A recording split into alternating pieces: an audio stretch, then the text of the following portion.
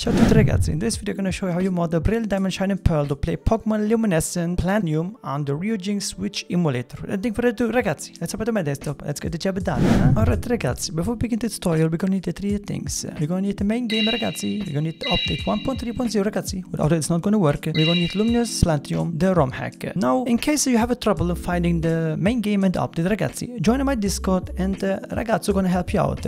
No problem. We navigate to our web browser. I'm going to leave a link in the description below ragazzi, where you can get to this website. You don't go to try an error. You're welcome. Once you're here ragazzi, click on download Luminescent Platinum. You're going to be directed to this website ragazzi. Now before you can click on download manual ragazzi, you need unfortunately to make an account. So sign up, make an account ragazzi and come back here. Once you're done, click on manual and it's going to show like this. Now we have your Brilliant Diamond ragazzi, you download this one. And if you have Shining Pearl ragazzi, you download this one. Now I have Brilliant Diamond, click on download ragazzi and it's give you this option here. Go on slow download ragazzi and wait to 5 seconds. Once the 5 seconds gone ragazzi, it's going to pop up like this and you can choose whatever you want. Once you're done, close your web browser ragazzi and it's going to shoot like this. Main game, update 1.3 and Luminescent Platinum. Now the first thing we're going to do ragazzi, you're going to take the main game and the update and put it wherever you want. For me, I put it in a specific folder, so forget about it. The second thing then ragazzi, you're going to go to Luminescent Platinum, you're going to right click and you go to WinRAR and extract Luminescent Platinum. Once done ragazzi, should look like this. You're going to put it down here. You're going to double click ragazzi, you're going to take this here one, we're going to cut or copy, it doesn't really matter. We go into open regions and you scroll down ragazzi till you find Pokémon Brilliant Diamond, right click,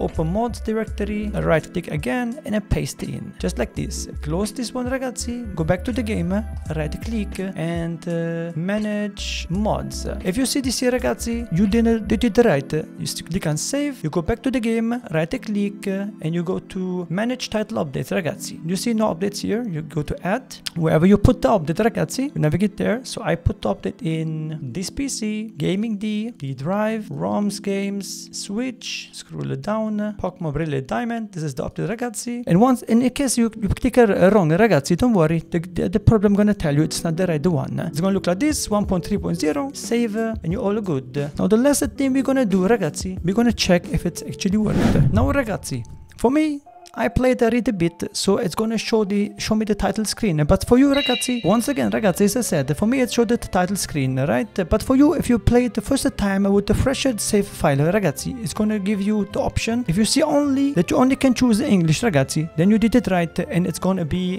fully playable and it's gonna be the ROM hack ragazzi. And obviously you can see it by the beautiful scene, the snow and thingy and all of this, and there's quite a difference. With this all said ragazzi, I'm gonna get the heck out of here. Have yourself a good day ragazzi. Keep it cool and stay awesome. Remember, for gaming. Hey, and I freak out fear. Peace.